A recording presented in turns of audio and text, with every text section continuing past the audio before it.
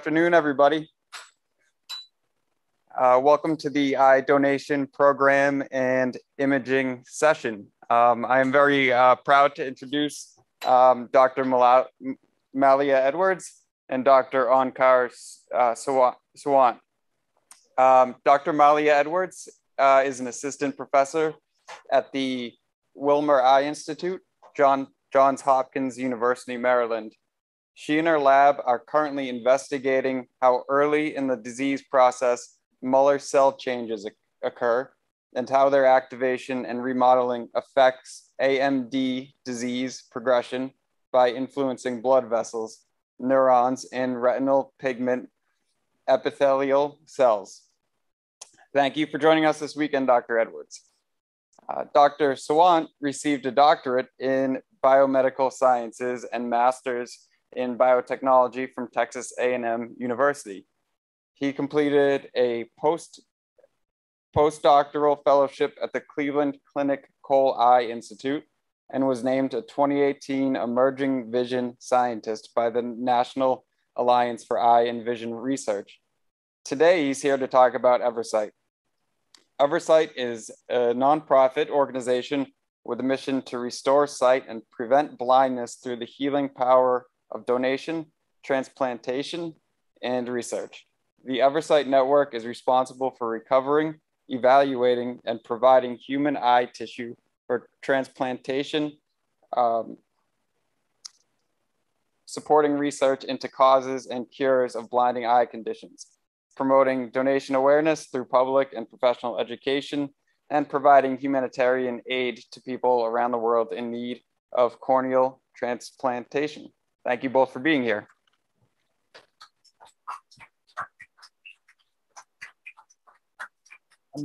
I don't think it is. Can I use it? Is this mic on? Okay, thank you. Thank you very much for that introduction. And thank you for the Choroideremia Foundation for giving me a chance to present to you today a little bit of the importance of eye donations and a little bit of the work that we're doing in our lab and why it's important to us as researchers to get eye donations from donors. First of all, I just want to emphasize that as scientists, the way we view donations, to us, studying donor eyes is really a privilege. And that's something that I can't overstate as a scientist. Okay, sorry, oh, closer, okay. And I just want you to know, we realize that making that decision for patients and when you become a donor to, and their families, we realize that when you make that decision, that's a important decision and that you are entrusting eyes to us as researchers. And as such, especially with the cases such as choroideremia, where those eye tissue is so rare for us to receive, we really work to get as much as we possibly can from each donation. And we really see that as a privilege to work with these eyes. But there's really no better way that we can understand what's happening in the human disease than to look at human eyes. You've heard a lot about animal models and stem cell models. And while these are fantastic, they simply don't exactly mimic what's happening in the human eyes, because in most cases, a mouse will live 2 years. A human with choroideremia will live for 70 to 80 to 90 years. So obviously there's a much longer pathological process. So by looking really at human eyes, we can get a better understanding of what's really happening in the disease. So just to give you a little bit of an overview, you probably have all seen this, but the parts of the human eye, I was gonna try a pointer, but I guess can you see the mouse or no? Okay, so the parts of the eye that we're really interested in are at the back of the eye, so the retina here and the choroid. And these are the parts of the eye where the neurons are and the vasculature, and this is the part that's important to my lab as researchers. And the cornea, when we receive the eyes, we remove the cornea and the lens. So what happens when we get an eye in the lab? As I mentioned, we take off the anterior chamber, which is the cornea and the lens. And this allows us to see the back of the eye clearly. On the left here is an image of a normal, so let me take images with a microscope. And what we see on the left is this is a normal eye. The two eyes on the right are from two eyes that our lab has been fortunate enough to receive from eyes of choroideremia patients. As you can see, the picture is much different, and there's large scar formation and a loss of the vessels.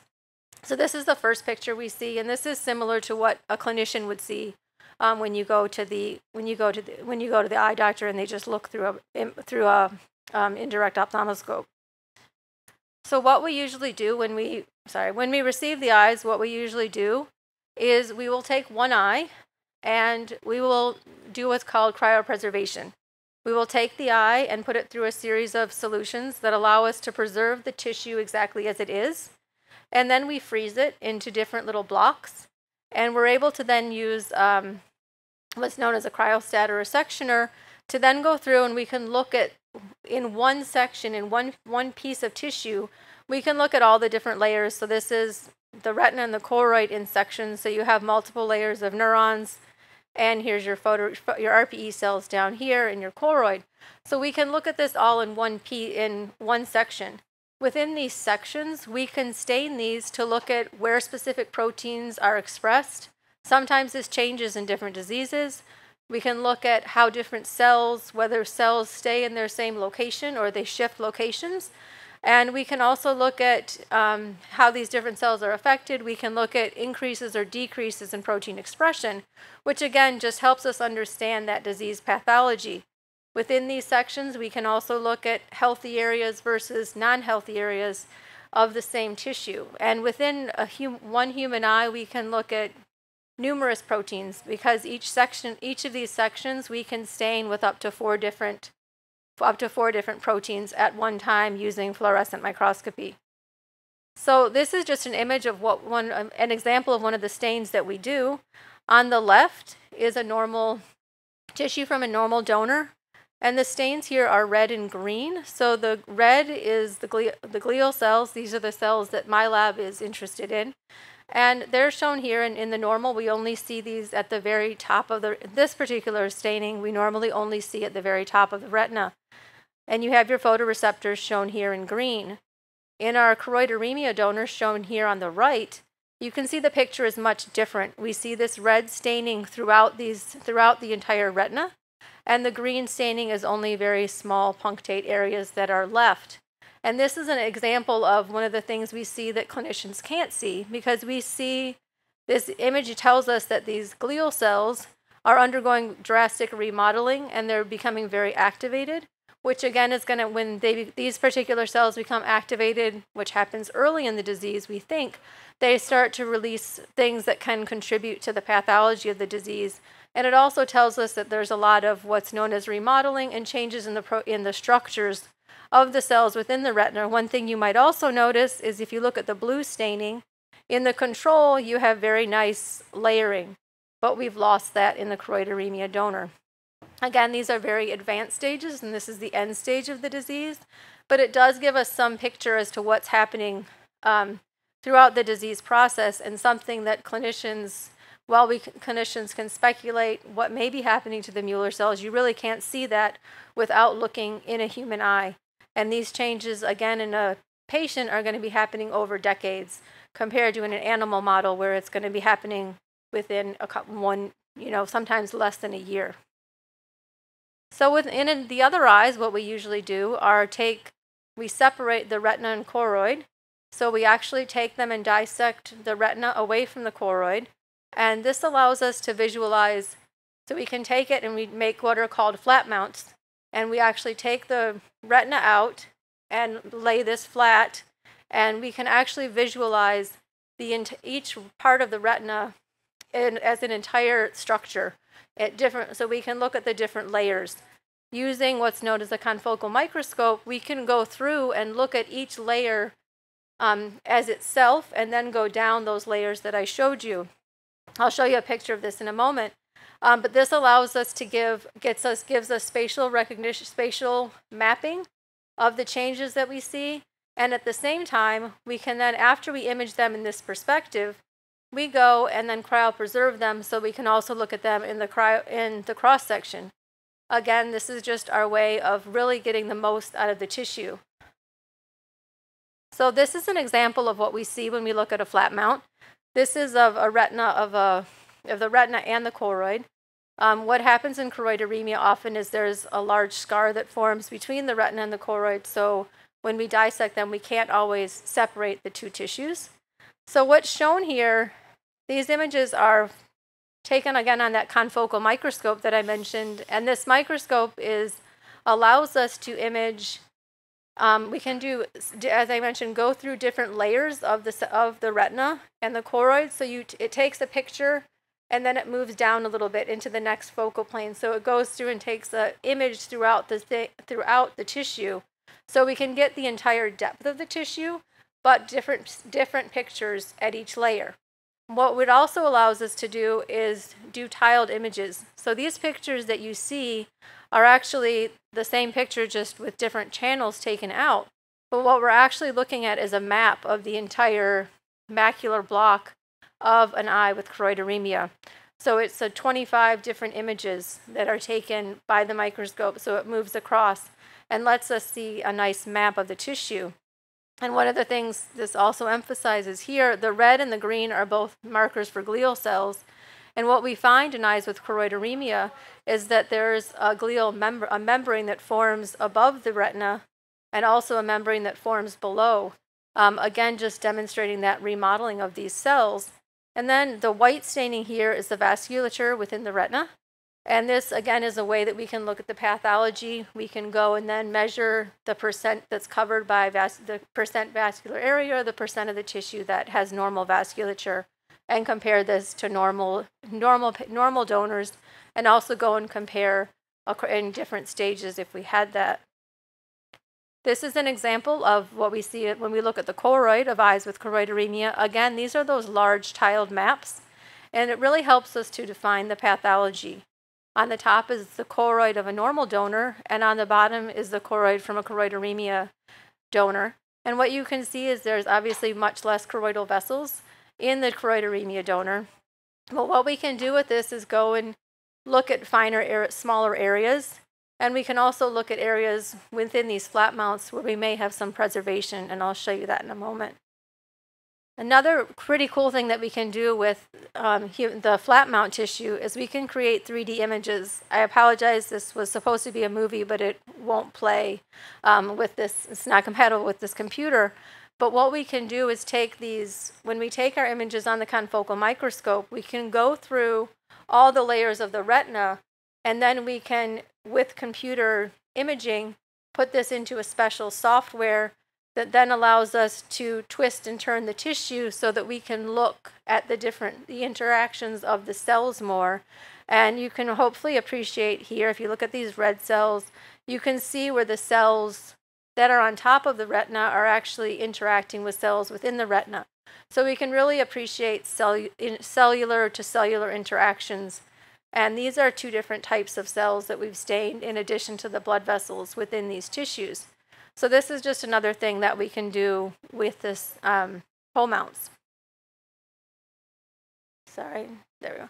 So the whole mounts also allow us to see entire individual cells within the choroid and the retina, and we can look at them at much higher magnification. So these again are the glial cells, and the blue is the blood vessels. And this just lets us understand more what's happening to individual cells. We can look at changes in cellular shape, changes in cellular location, and all of this, again, is in an entire image of the eye, and then we can embed it later. This shows us ways that we can correlate the retina and the choroidal pathology. So in this case, we have the retina. We can take the retina from right on top of the choroid and image it, and what you can see, if you can see on the far right here, or sorry, the far left, we have an area here where these little blue kind of like circles that you see are actually RPE cells that have been preserved in the far periphery of this patient with choroideremia. And when we go into the next, so this is one focal plane. So this is one of those layers on the microscope. And then when we go into the deeper layers, this is the same section, the same tissue, but we've just gone down a layer on the microscope. So we can see an entirely different picture, and we can see that the choriocapillaris vessels are actually still intact in this area where the RPE cells are still intact. So while that doesn't tell us whether the RPE go first or the choroid, it does tell us that when we have both in place, they are both, at least there and somewhat healthy. So that's just one picture we can see. We can also view, again, full cells. And this is more of a normal picture, what we would expect to see. And this, again, are these abnormal cells that we see migrating onto the surface of the retina in choroideremia eyes. Then we also see this in other retinal degenerations, such as retinitis pigmentosa, and in some cases in AMD. Another thing we do with our eyes that come in is we usually take a small piece and use them for what's known as transmission electron microscopy. Now, while with the confocal microscope, we can look at individual cells, with the transmission electron microscope, we can actually look at ultrastructurally at the individual cells and see very small changes within these cells. We can see accumulation of protein, changes to mitochondria, changes to the cell transport, and actually junctions. We can look at interactions between two cells, looking at their junctions. So it really allows us to get, down at the ultrastructural level. And again, this is how we can understand the disease better. And in some cases, not usually with choroideremia because the tissue is so rare, but we can actually culture cells from the human eyes that we receive. And this allows us to look at specifically how specific cell types respond to different conditions without the influence of other cells, which again, similar to the iPSC cells, is a way that we can understand disease pathology and progression. So just an overview of what information we can get from the donor eyes. The donor eyes, again, help us to better understand the pathology and reveal cellular changes that clinicians can't see. And one thing that I didn't mention is that in some cases, we've been fortunate enough to have medical history of the donors whose eyes we've received, and we've actually had clinical images. And this really, if you have those clinical images and then we can compare that to what we see histologically, that really gives us an amazing understanding of what might be happening. Because in some cases, there's things happening. Clinicians may see something on the OCT or on the fundus images, but not quite know what it is. But then when we really look at the pathology, we can get a better understanding of exactly what we're seeing there. By studying human donor eyes, we can really develop better models and help to identify the specific cell types that may play a role in the disease. I think there's often more cells at play than there's your primary targets, but there's other cells that are likely involved and play an important role in the disease pathology. And we can help to identify these molecular and cellular changes that may provide new possibilities for treating the disease. One thing that I think is really important to stress, especially in conditions, in cases like choroideremia, is the importance of looking at female carriers. The donor eyes that we receive from affected males are obviously extremely important and interesting, and they're very beneficial. Unfortunately, they're providing us a picture of the disease that's usually at the end stage of the disease. So it helps us understand changes, but it really tells us the end. And to better understand the pathology, we need to understand what's happening more towards the middle, where we can better understand how to prevent the disease. And looking at female carriers who may be at different stages of the disease or earlier in the progression, I think will really help us gain greater insights into the pathophysiology of the disease. Just to overstate this, I really don't think I can overemphasize that eye donations are so important to understanding disease pathology, and this is truly a way that an individual can help future patients and leave a lasting legacy. And as researchers, again, I just want to stress that we are extremely grateful to eye donors and their families for helping us to understand retinal and choroidal diseases. I would just like to acknowledge, first of all, the eye donors who have donated their eyes to our lab that we have been fortunate enough to look at, and their families, and also the members of my lab, in particular my late mentor, Jerry Luddy, who many of you may have known. He was pretty active with choroideremia, and he got me involved with studying the choroideremia tissue and with choroideremia eyes, and really opened my eyes to the importance of eye donations. So with that, I will pass it on to Onkar, or do you want me to take questions and then, okay. Yes, if there's any questions. Yep. Hi, thank you. I'm aware of, like in New York State, you sign your driver's license, you're an organ donor.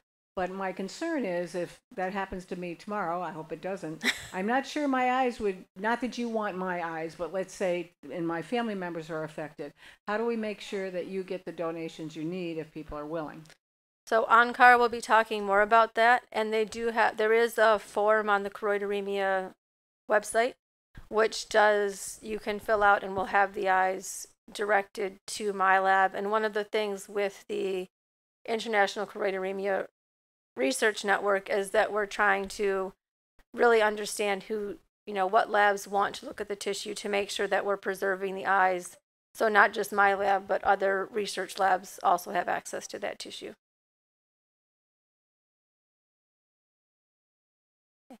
I will pass it over to Onkar.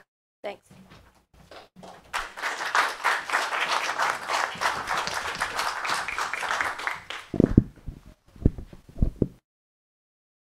Right.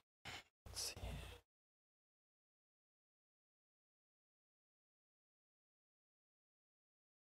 Okay. Yeah. There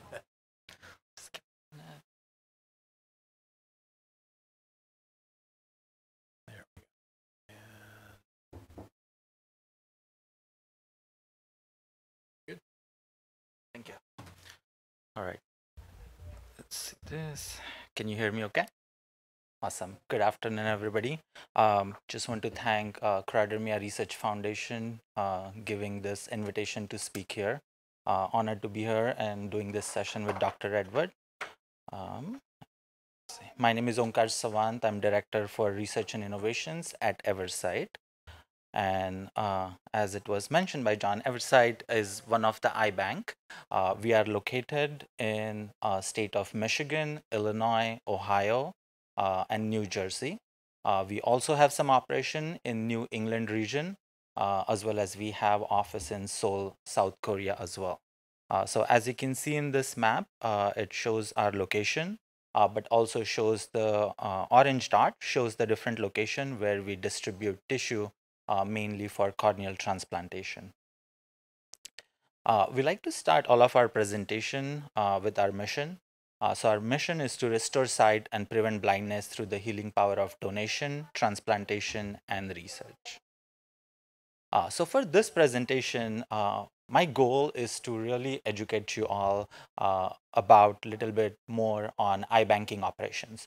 So what really goes when we take the tissue, how that process happens, so we can help our surgeon for corneal transplantation, but also help our researcher to understand the diseases more. Then we'll look a little bit more into what the role eye banks play in the corneal transplantation and research and what that operation looks like. And at the last, I want to share, if we have enough time, just quick example how we use donated eyes to understand one of the other orphan diseases. And it really opened our understanding about different genetic diseases. So for this crowd, I'm sure you all are aware, and this is like a very basic cartoon of eye cross section. As you can see, the retina and RPE layer is in the back, connected to the posterior segment of the eye. But front of the eye, essentially window to the eye, is cornea, which is the clear structure mainly consists of collagen that allows light to pass and fall onto those photoreceptors. So as a corneal transplantation, it's the most common and successful form of transplantation. Eyes are the most frequently donated tissue. So if you look among all tissue and eye donation community, eye is the most donated tissue and organ. Surgery can be scheduled as an elective procedure in United States. We are fortunate enough in United States, most of the Europe and Australia, that we have well-oiled machine for eye banking, and there is no wait list. Like if you need corneal transplantation, you can go schedule that very easily. But a lot of part of this world, especially in Asia and Africa, there is shortage of donor tissue. And many patients can say there are hundreds and thousands of people that has improved quality of life right after corneal transplantation. And just as an example, so you can see how quickly corneal transplantation can improve your quality of life by curing the corneal blindness. So the image on left is before transplantation. You can see this patient had severe corneal opacity, and there is a cloudiness within the cornea.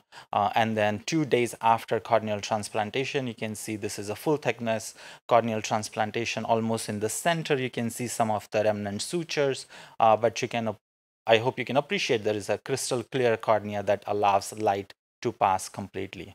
So it's remarkable. These patients have life-changing change in their vision overnight. So if you look closely for US eye banking operation, in 2021, there were about 64,000 eye donors within United States. From those eye donors, about 80,000 corneal transplantation grafts were provided all across the world. So if you think about that, that's just 80,000 people within a year that had their corneal blindness cured. And it's a very successful process. 95% of the corneal transplantation are successful. In this red box, kind of wanted to denote how many different tissues, eye tissues, has been used for education, training, and research as well. So last year, about 22,000 tissues were used for education, research, and training. Just as an impact of our site, last year we procured tissue from about 6,600 donors and creating surgical transplantation graft for 8,500 recipients. And at the same time, we provided 4,000 tissue. Those are different ocular tissue, cornea, retina, RPE, for about 4,000 different research projects. So going a little bit more in understanding what the cycle of giving really looks like. This really starts with when someone is in a need and a charitable gift has been made. Once the tissue is recovered, it is come back to the lab for evaluation.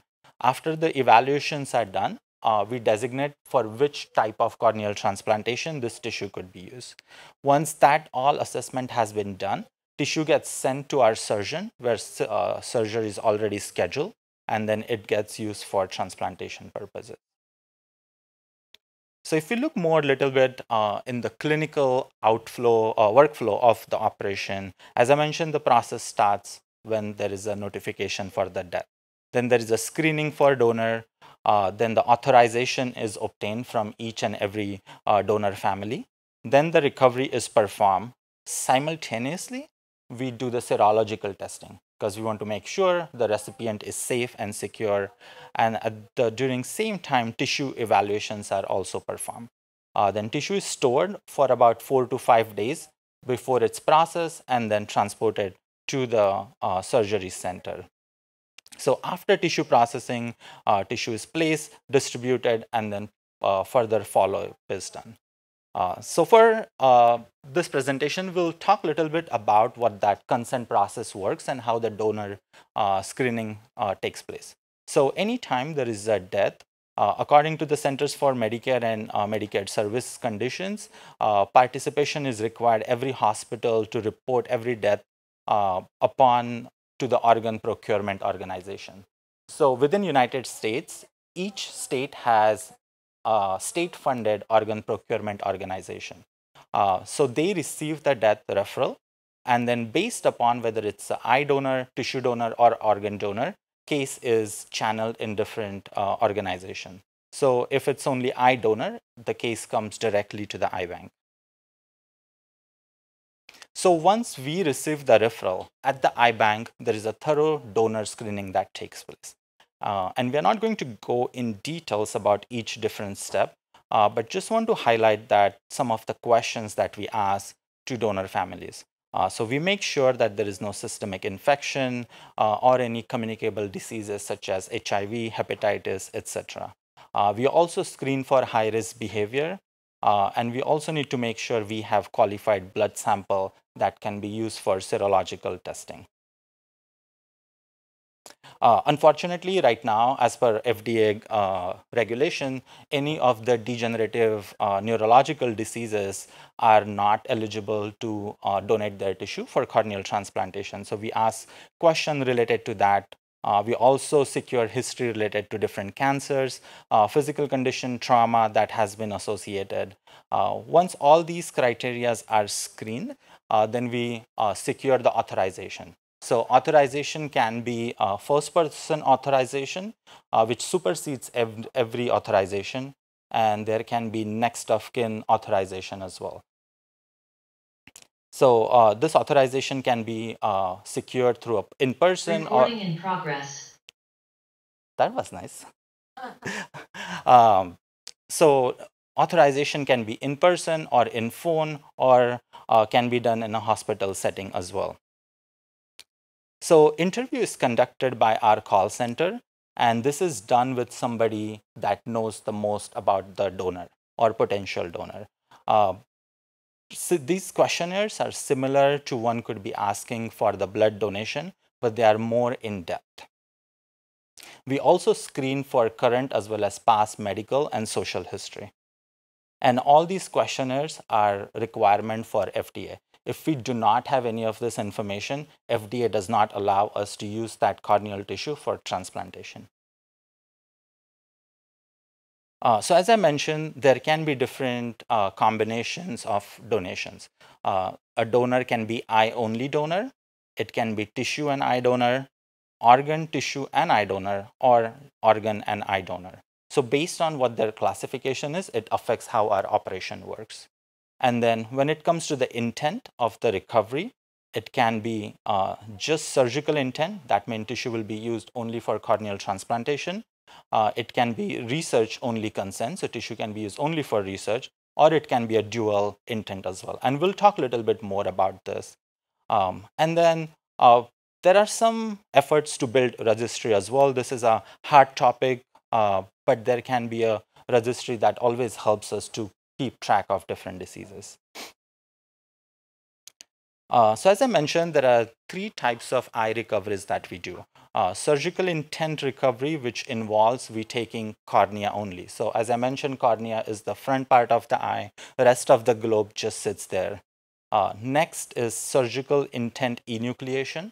So sometimes we have authorization for surgical purpose, but we have also authorization to take the whole eye. So that process is called enucleation. And then the third one is research intent. So in that case, we can take entire eye, process it for different research purpose, as Dr. Edward mentioned earlier. So when we do that surgical intent recovery, just wanted to share an example how that tissue looks like. So what we are seeing in these 2 images is the cornea. That's the front part of the eye attached to the sclera, kept in this specialized chamber with a special media that helps nourish the tissue while it's stored before processing for corneal transplantation. So once the surgical intent recovery is done and the tissue is sitting in this chamber, our role is to evaluate the tissue before we process it for transplantation based on what our ophthalmologists have asked us. So we perform specular microscopy, which looks at one type of cells within the cornea. We also do the slit lamp biomicroscopy, which is more as a qualitative assessment. And then third is optical coherence tomography, which allows us to look at the thickness of the tissue. So based on all these criteria, we determine for which type of corneal transplantation that tissue is suitable. So during all this process, tissue is mainly stored in a corneal preservation media, which is at 2 to 8 degrees Celsius. We also save tissue, very a small amount of tissue in different conditions. It can be in paraformaldehyde or some different reagent that is required for research purpose.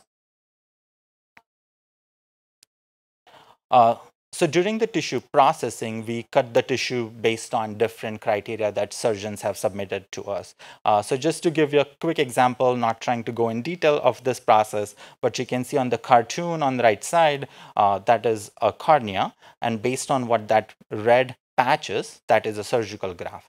So if the cornea is affected throughout, we replace the complete cornea, but it's only one of those 5 layers. We selectively prepare tissue, and then our surgeon perform the selective surgery.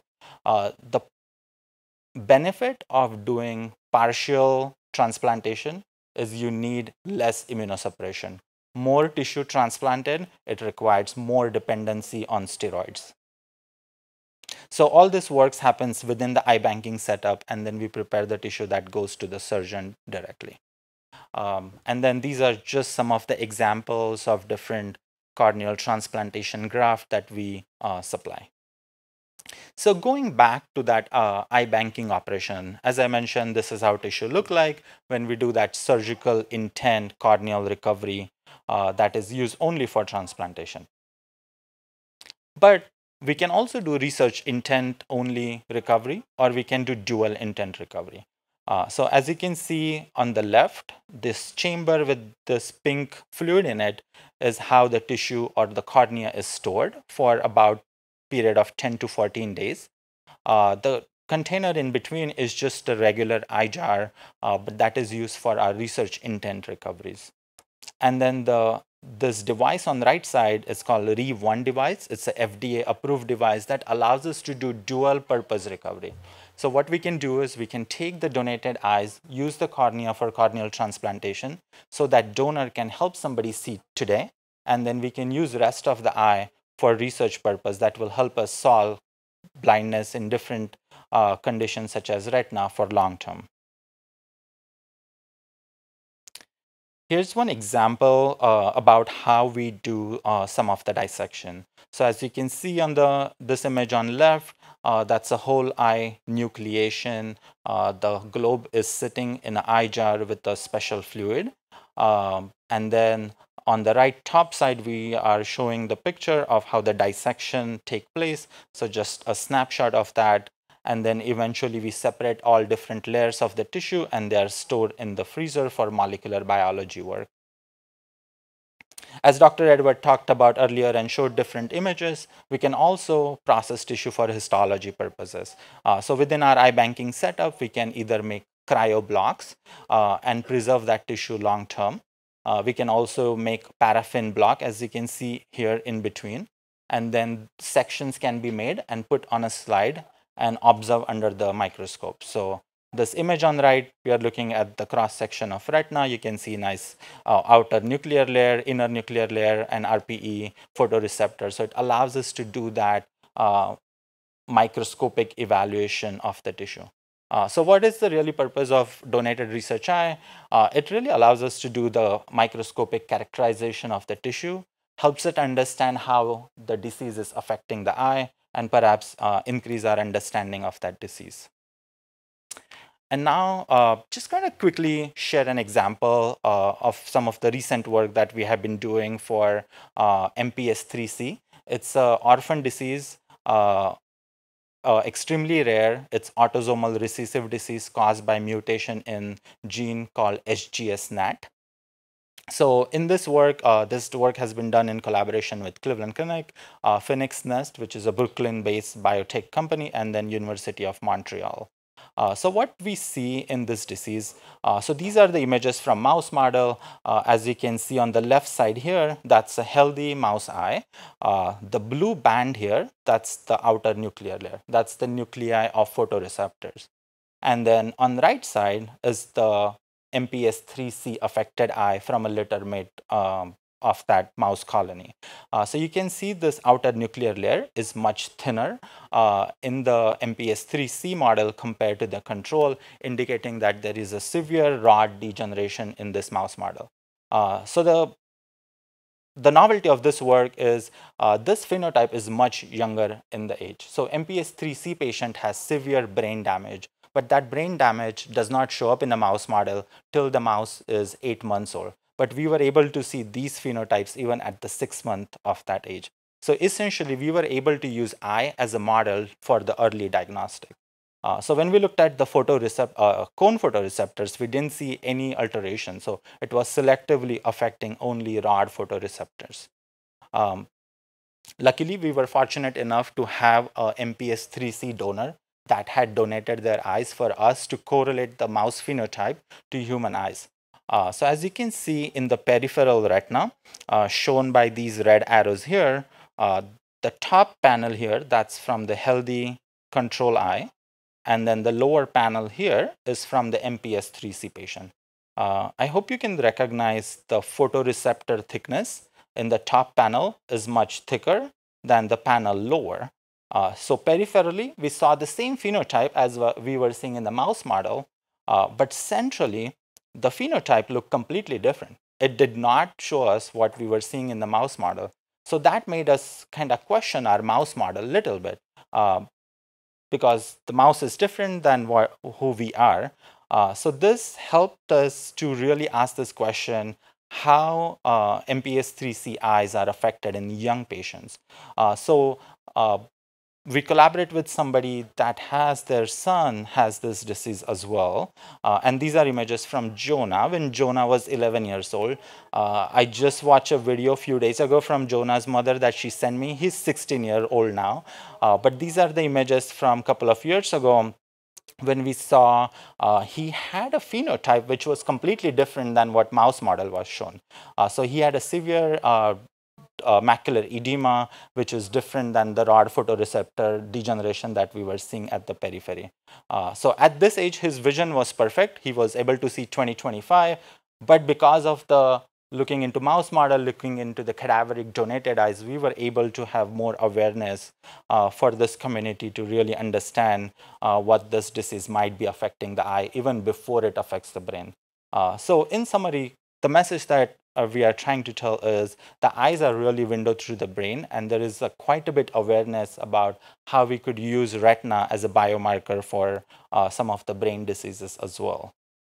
So through this example, we are now using eye evaluation as an early ophthalmic evaluation and diagnostic for the MPS IIIC gene therapy that might be starting in future soon. So with that, I just want to quickly wrap up and really stress again how important it is to understand the disease phenotype and pathology in donated eyes. And if any of you are interested in finding out, and going back to your question, how to find an eye bank near you, you can go on this website, which is maintained by Eye Bank Association of America. It's called restoresite.org/find-an-eye-bank. You can enter the name of your state wherever you are located, and it will list the eye bank near you. So this is just an example showing finding an Eversight in Michigan location. So if you're interested knowing more about the eye donation process, I'm happy to take any questions. I left few printouts there for all the eye banks in United States, and I left my business card there as well. If you have any questions, happy to take any questions. Our goal is really to promote research through eye donation so we can understand the disease more. So if you have any questions, please reach out. With that, really want to acknowledge Foundation for giving opportunity to present here. Really appreciate eye donor families for doing the donation. Eversight staff, it's a complicated operations of eye banking. It's a tricky topic. We deal with death and families, so big thanks to them to make this operation working, and then our transplantation surgeons, researchers, and scientists, and appreciate our philanthropic support from different funders. So with that, this is my information if somebody wants to note down, but happy to take any questions. Thank you. Is there anybody or any part of a choroideremia sufferer's eye that can be used to help other patients? That's a great question. So I was looking in literature if cornea could be used for transplantation, and there was not much literature. And I think it's a healthy cornea. So if we donate the whole eye with the dual intent recovery, we could secure the cornea and use for corneal transplantation. So then we know that at least 2 people can be gifted from that gift, and the rest of the eye could be still used for research purpose. So there is that multi-purpose we can achieve. Yes. And also kind of want to mention with our MPS IIIC work, we found out that the carriers also have quite a bit phenotype as well. So it's not only the person that has both copies of the mutation, but even the carriers have some mild symptoms as well. So it will be interesting to even study what that phenotype of single mutation looks like. Yeah. She needs a mic. Hi, thanks again. Do you find, I used to have to, I was a nursing supervisor years ago, and it used to be my job to ask people for organ and transplant. This was years ago. We have a better system now. Do you find that some cultures or some approachers work better than others? Because now we just, I live in this area, and the call goes directly to an eye bank person, or like a tissue donation bank. Yeah. So in your experience, is there a best way to procure tissue donation, whether eye or otherwise? Yeah, so if you are interested in donating your eyes, and if you want to call ahead, the best way is to get in touch with the eye bank ahead of time, give them an idea, and most of the eye bank are always willing to help make sure the tissue goes to the appropriate researcher or scientist. And also, as Dr. Edward mentioned, I think on the website there is a form that you can submit. So yes. I'll just add to that too, that I think it's important to mention that even normal donors are important, because that gives us something for comparison. And I think one thing that's very important is to make sure, if you are interested in donating your tissue, is that your family is aware of that. And if you fill out those forms ahead of time, because as researchers, the faster we get the eyes, the better. And I have seen numerous times, and I'm sure Onkar has as well, where someone has the wish to donate their eyes, but then when it comes down to the family signing that form at the last minute, as you mentioned, the family says no. So then that tissue cannot be used, because ultimately it's the family's decision. So just having, while it's an uncomfortable conversation, it's, important to make your wishes known, I think. So. Yeah, planning ahead is a good idea. A question though, just picking up on, you said you want normal tissues as well. Can you designate a normal, healthy tissue for research as opposed to going off to, just the general public? And is that possible? Yes. So we can still use rest of the eye, so the retina posterior segment, for research as a control for choroidemia research, and still use the healthy cornea for transplantation. One caveat there is, right now 75-year-old is the cutoff for corneal transplantation in United States. So most eye bank would not use any tissue that's older than 75 years old, but that's changing slowly. Our eye bank recently moved that limit to 80 years old, and that is because as you age, the suitability of your tissues goes down. So when we recover any tissue, out of 100 tissue, only 60% of the cornea gets used for transplantation. Other 40 corneas fall off from that surgical path because of different medical condition or tissue not being suitable. So that tissue still gets used for research, but as we stretch the age, that rate even goes down more.